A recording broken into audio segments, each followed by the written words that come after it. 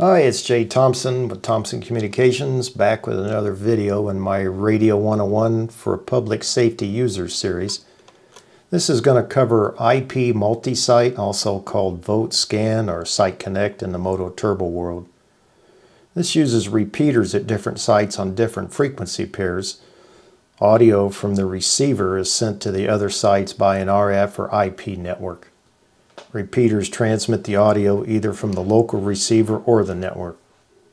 Mobile scan for the strongest signal as they move through the coverage area, and radios change channels as needed without user input. Usually cheaper than simulcast, but uses more frequencies. The repeaters will send out a beacon signal every few seconds for the radios to lock into. In this example, you can see a couple portable radios at the bottom of the screen. Each one's already measured the signal strength and locked onto the closest site. As the F3 portable starts to move through the coverage area, you can see it's transitioned over to F1 because it's closer to that tower site. As the user keys up, the repeater keys up as it normally would in a single site system, but also passes audio into the IP RF link network.